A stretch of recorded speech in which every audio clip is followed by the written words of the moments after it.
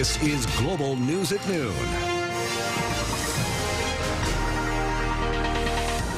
Hello and welcome to Global News at Noon. I'm Jaden Lee Lincoln. It's clear skies right now in Toronto, but 24 hours ago, it was a very different story. The city is still taking stock after Tuesday's torrential downpour. For the latest, I'm joined live by Sean O'Shea. Sean, what are you seeing out there?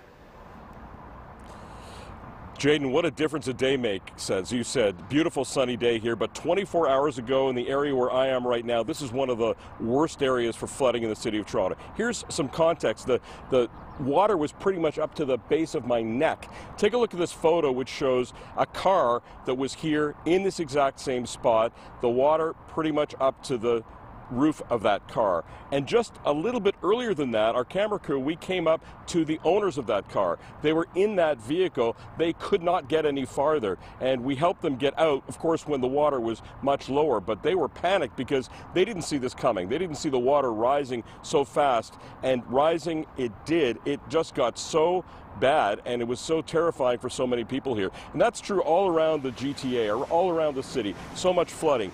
Nearly 100 millimeters of rain came down at Pearson Airport, most rain in over a decade. It was basically a whole month's worth of rain in just a matter of a few hours. From a power perspective, 167,000 Toronto Hydro customers were without power. Many of those customers today still without power. It caused traffic snarls all over. Underpasses were flooded. Basements were flooded. The cleanup today just being contemplated by a lot of people. This is going to be one very expensive cleanup as a result of that sudden gush of water yesterday that hammered Toronto and the GTA. Prime Minister Justin Trudeau was in Toronto today. Here's some of what he had to say about the flood yesterday.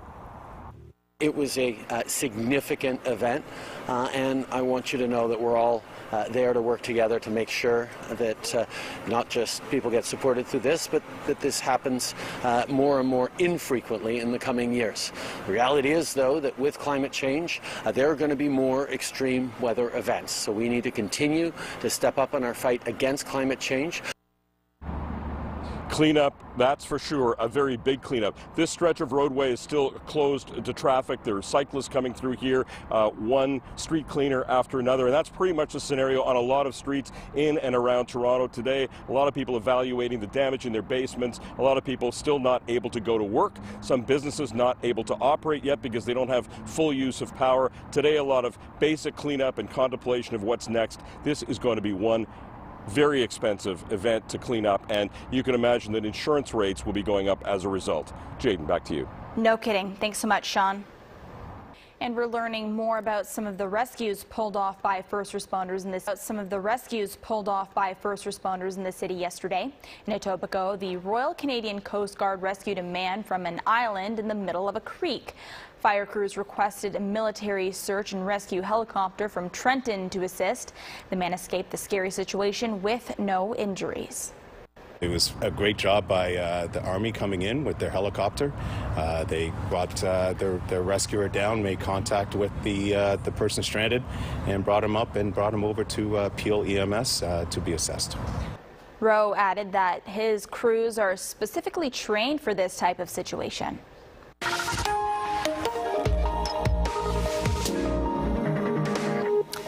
Well, the cleanup continues after the top 5 rainiest days on record yesterday at 97.8 millimeters. That's more than a month's worth of rain in just a matter of a few hours. You can see some of the top rainiest days at Pearson. July 8th, 2013, that was certainly significant, and the second being Hurricane Hazel when that storm moved through back in 1954.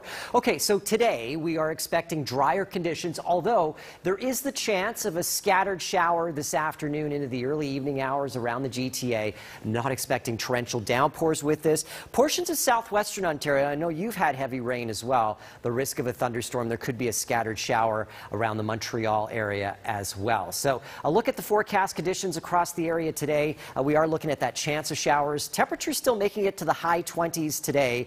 The humidex values will be more comfortable around the GTA, but still into the mid 30s as you head farther east into Ontario and around Montreal. We'll get into cooler areas across the board later this week, and I'll have those long-range details taking into the weekend coming up. Peel Regional Police and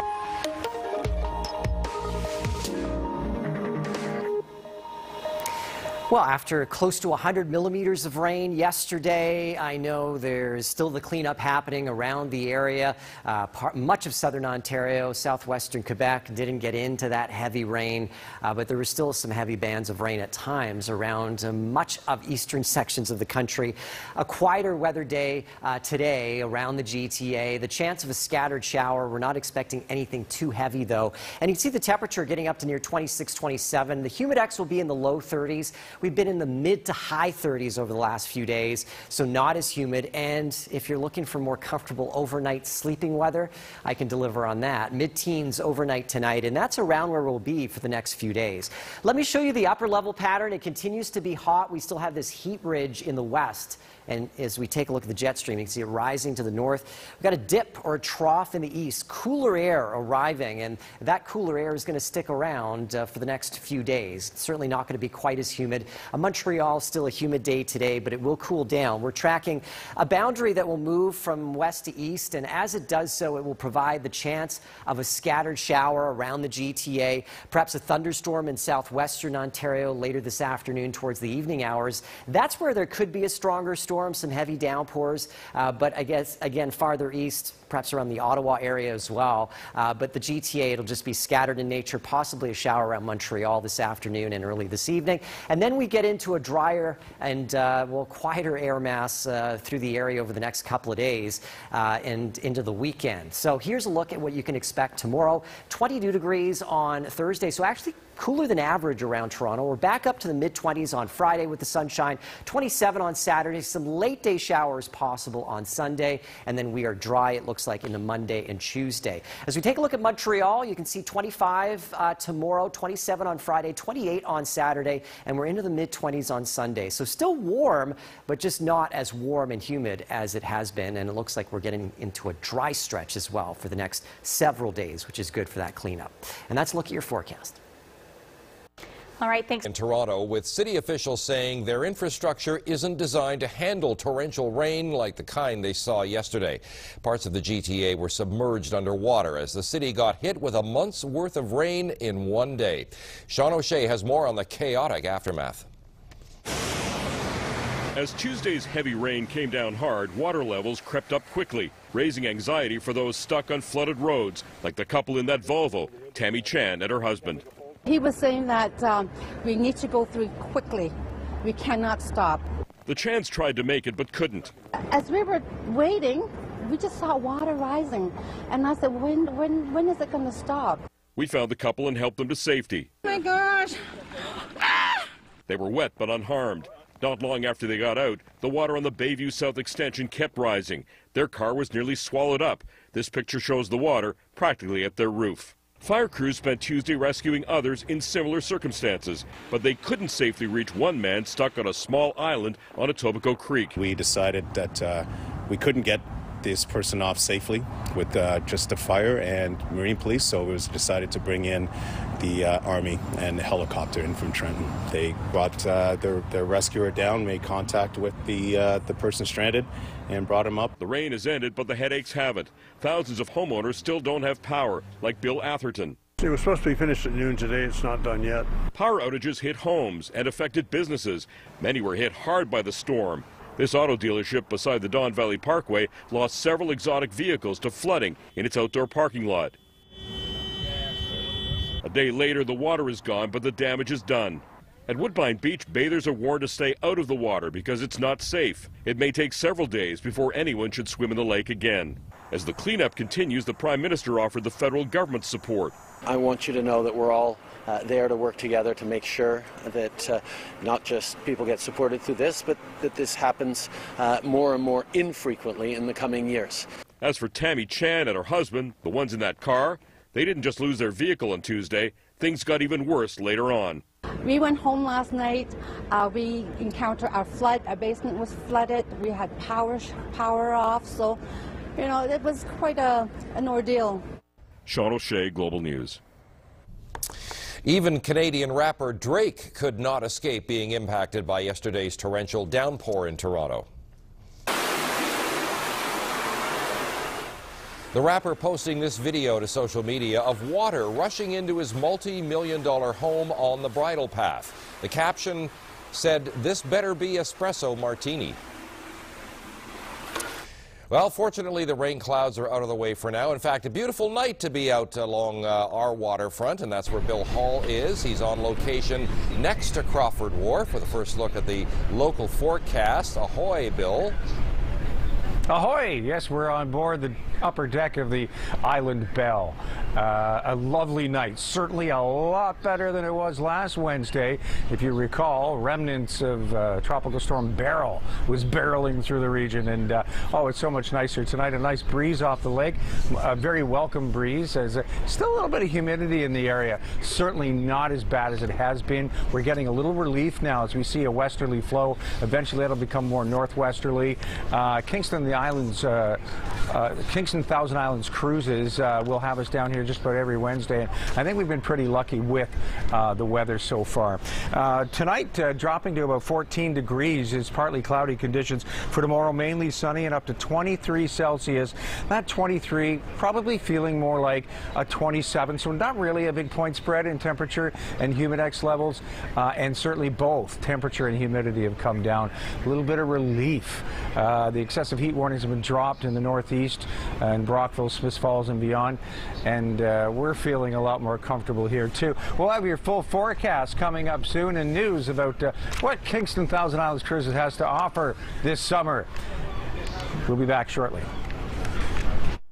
First Weather is brought to you by Aubin Windows and Doors. For premium products, award-winning service, and professional installations, visit aubin.com.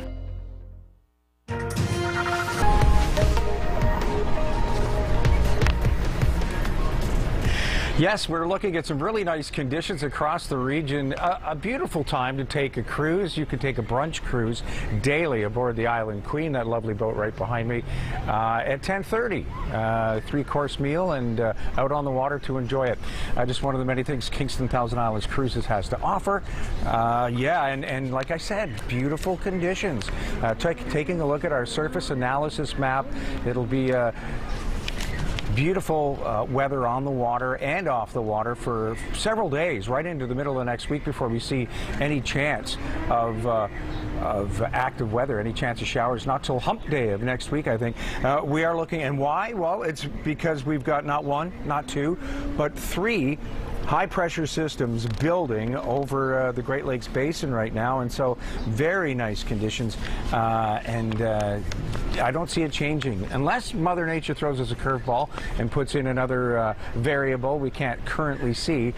Things are looking nice for quite a stretch. Belleville, your forecast, a high of 24 tomorrow, mainly sunny conditions, and not much of a humidex factor either, a 24 feeling like 28, so it's only a 4-point spread, not 10 to 11-point spread we had. It was very muggy and unstable as a result of that, triggering showers and thunderstorms. Now we're looking at much more stable conditions. Friday, mainly sunny, high 24, up to 26 on Saturday in the Quinte region, and again, mainly sunny conditions. Brockville, high 23 tomorrow, feeling like a 28 with a mix of sun and cloud, mainly sunny over Friday and Saturday as we see seasonal highs in the Brockville region. Smiths Falls, up to 23 tomorrow, and feeling like a 26 with a mix of sun and cloud. For Friday, a high 26, mainly sunny, more of the same Saturday, and a high of 27.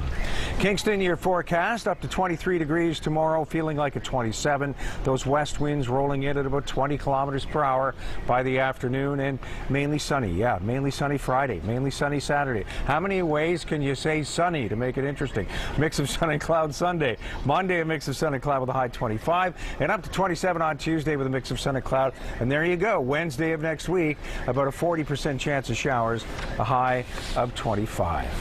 Now your weather wallpaper.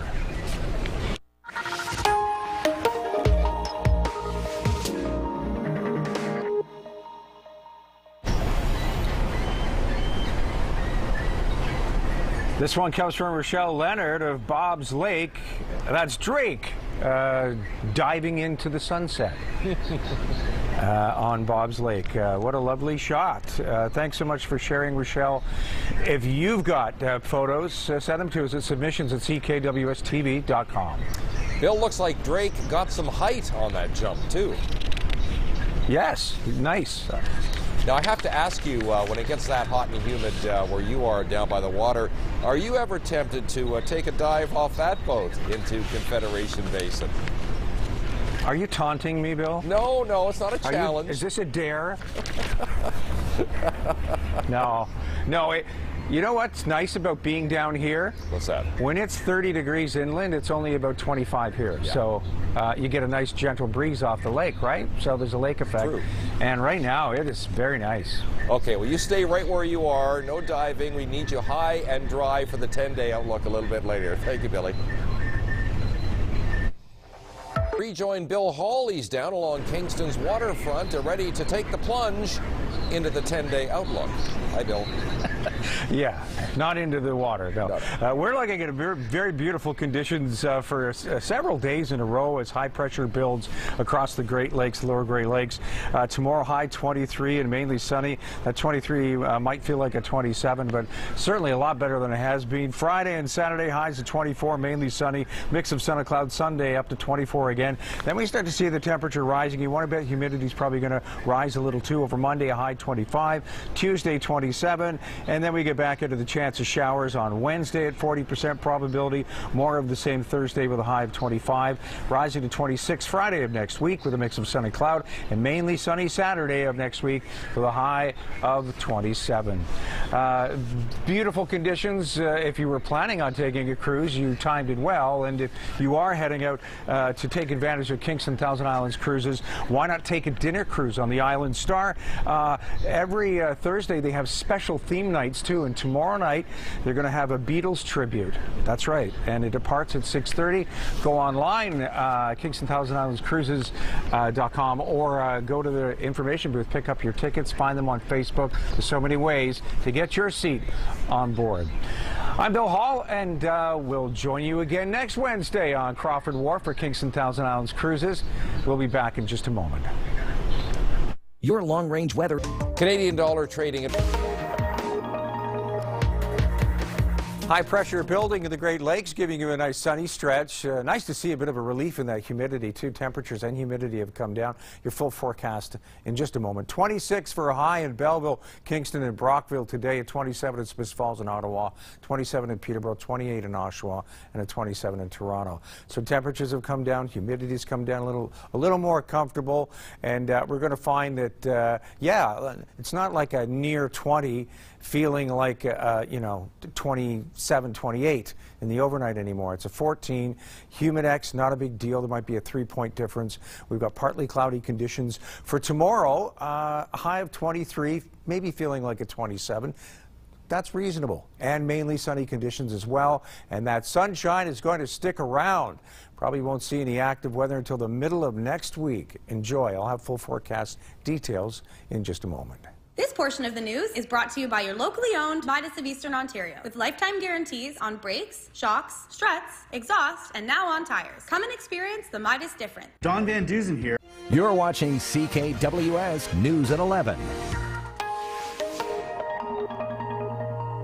Well, that nasty system that brought flooding to southern Ontario, Toronto saw all kinds of, well over 100 millimeters of rain in a very short period of time, which flooded the Don Valley. That very same system moving out now. High pressure, a double high, which will soon turn into a triple high, is going to keep that Great Lakes Basin mainly clear, the lower Great Lakes anyway, looking at a beautiful sunny stretch lasting for several days. Belleville, you've got mainly sunny conditions tomorrow, high 24, a little more comfortable too. Those temperatures have come down, so is humidity. There's only about a 4-point spread between your daytime high tomorrow and the humidex value. Friday, it's mainly sunny again, high 24, up to 26 on Saturday, and mainly sunny conditions. Brockville up to 23 tomorrow with a mix of sun and cloud. Friday, a high 26, mainly sunny. More of the same Saturday and a high of 27 degrees. Smith Falls rising to 23 with a mix of sun and cloud. You've got more sunshine Friday with a high 26 and rising to 27 Celsius on Saturday, and mainly sunny conditions. Kingston rising to 23 degrees tomorrow.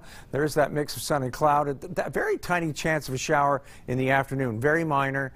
It does look as if it will be fleeting too. It won't last very long. And then we've got a gorgeous sunny stretch right up until the middle of next week. Hump Day next week presents a chance of showers. Until then, though, enjoy seasonal highs or just below seasonal. 26 is the seasonal daytime high.